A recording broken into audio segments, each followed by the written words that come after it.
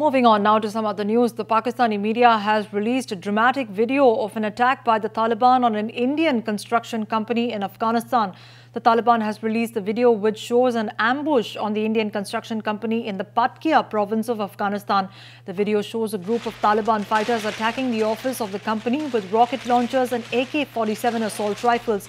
The Taliban men keep firing at the office till it explodes into flames. Pakistani media say that apart from 6 Indians who were killed in the attack, 12 others were also killed, including Afghans and Africans. Meanwhile, the Taliban have said that they targeted the Indian company since it was a subsidiary of a US company. The Taliban has described the Indian construction company's office as a center of un-Islamic activities and vowed to target Indians once again, who were described as the enemies of Islam. An Indian construction company came under brutal attack late last night in Gardez in Paktia province of Afghanistan. Afghan Taliban have claimed responsibility for the attack. An Afghan Taliban spokesman told Dawn News their target was that they call the center of all anti-Islamic activity.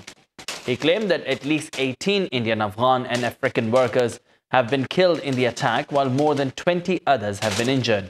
Paktia police has confirmed the attack and say 6 Indian workers and 10 Taliban were killed in the attack.